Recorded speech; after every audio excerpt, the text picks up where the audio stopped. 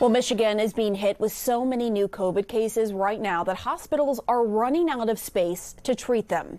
The state is leading the U.S. in new infections, with nearly 9,000 reported yesterday alone. That is the second highest single-day number in Michigan since the pandemic began. John Fox is the CEO of the state's largest healthcare provider, Beaumont Health, and he joins me now. John, you were sounding the alarm. Why? Well, Pam, it's a very serious situation up here in Michigan. We are now in our third surge across the state, which is obviously a tragedy for patients and families fighting the disease and dealing with the mortality. It's also our 13th month of fighting the pandemic for our frontline healthcare heroes. They're exhausted. They are tired. We are asking them to dig deep, and now for 3 surges. And it's a very difficult situation for them.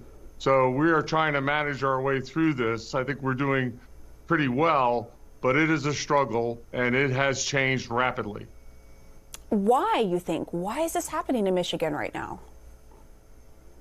We think that there are multiple factors. One, we believe the overall infection rate in Michigan was lower during the pandemic to date.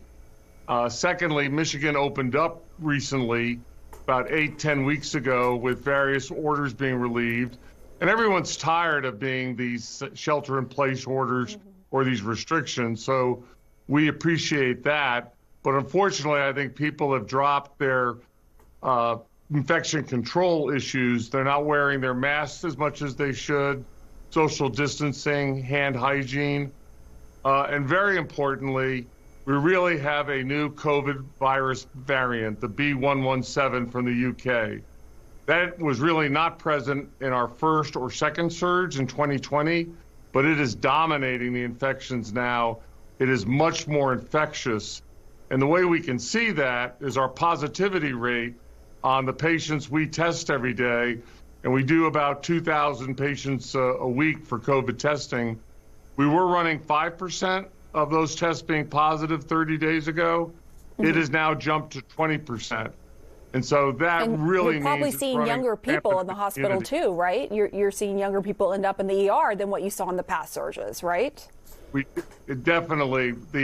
Actually, the vaccine penetration rate amongst the elderly, those 65 and older, has gone pretty well. So that means that it's really younger people who are being infected with the B.1.1.7 variant. And it really is presenting in all of our ERs and, frankly, in our inpatient units. We're treating younger patients than we ever saw before. That is frightening. We're going to talk to a young patient actually later in the show who had COVID. You mentioned, people are tired of wearing the mask and being on lockdown and so forth. But guess what? Who else is tired? These healthcare workers who have been doing this for, as you pointed out, 13 months. How are they holding up? They're doing well, but it's tough. I mean, we're doing everything we can to help them, and we are bending any of our rules that they think might be in the way for being flexible. We now have reinstituted food trucks coming back to all of our hospitals. We are bringing in extra staff and, frankly, doing everything that we can. And I have a big ask. I would ask anyone listening to this to please reach out and thank your local healthcare workers who are dealing with the pandemic. Again, 13 months is a long time to be dominated by this one disease. Oh, it certainly is. John Fox, thank you for putting it all into perspective for where things stand there in the state of Michigan, and something we all need to pay attention to because it could happen elsewhere as well. Thank you. Thank you.